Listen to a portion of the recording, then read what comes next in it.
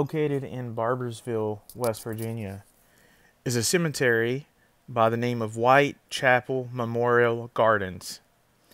And there's a person here that is interred here that a lot of us should know.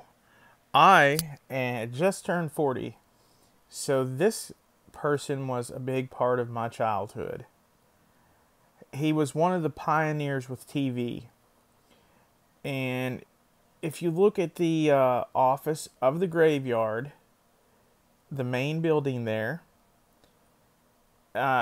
use this as a marker. And also the statue, if you can see that statue, just about 150 yards back from the statue. And then here in a second, if you look to your left, you will see a mausoleum. It's none other than Julian Robert Huffman. Jule Huffman, also known as Mr. Cartoon. His show started in the 1960s and would air every day at 4 p.m. for 1 hour. We would watch cartoons. And then in 1988, the Oprah Winfrey Show started airing on the channel, and they changed the time slot to every Saturday morning for an hour. I can't say enough good things about Jule Huffman, Mr. Cartoon.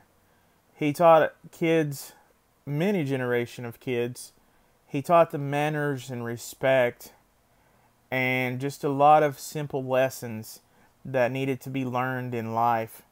He also provided wholesome family entertainment, which not a lot of that exists these days anymore. He was a pioneer in television from the very beginning. And he was a very talented person, and a very likable person, and he had a great personality. He done a lot of work with charities, with Jerry Lewis. The telethons raised money for muscular dystrophy. He worked a lot of charities.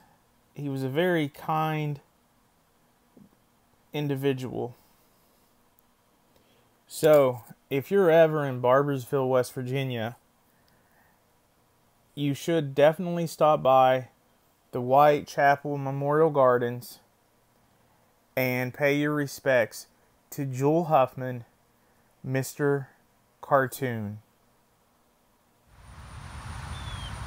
Thank you for all your years of entertainment and all the values you taught me, Mr. Huffman.